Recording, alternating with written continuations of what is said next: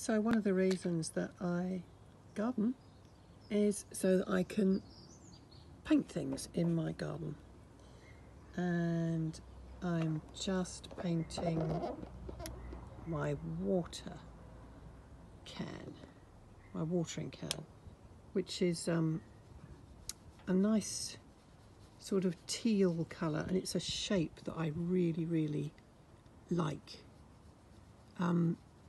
This is, although this is new, it's an old-fashioned shape, and the colour is just glorious. It's this sort of teal colour.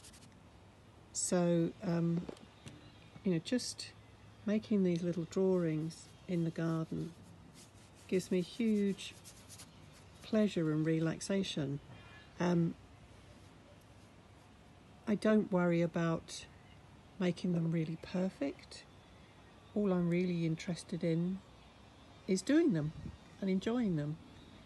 So a lot of the reason I grow flowers is I can paint them and draw them and fiddle about with them. So if you are lucky enough to have a nice garden, you might like to do some sketching in it too.